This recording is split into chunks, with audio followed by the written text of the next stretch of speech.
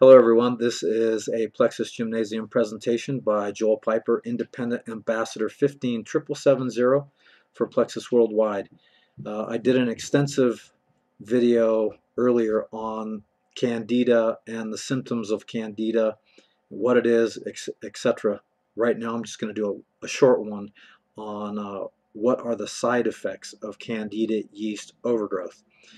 The most common symptoms of Candida overgrowth are headaches, migraines, sleeping problems, poor memory, anxiety, depression, irritability, confusion, brain fog, uh, inexplainable fatigue, bloating, dizziness, numbness, plateaus and weight loss, constipation, diarrhea, reoccurring infections, muscle or joint pain, uncomfortable at any temperature, skin and nail fungus, eczema, rashes.